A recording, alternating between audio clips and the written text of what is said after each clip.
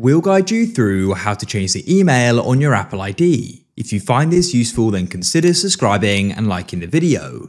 This is super useful to be able to do. So what you need to do is go and open up your settings like so and come right to the top. There you'll go and see your name and it will go and say Apple ID, iCloud, etc.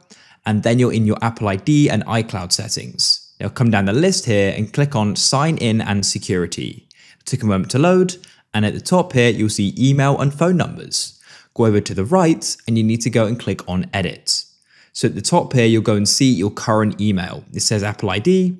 What you can do is go and click on the remove button over to the left and then click on delete. When you do that, it'll say choose another email address.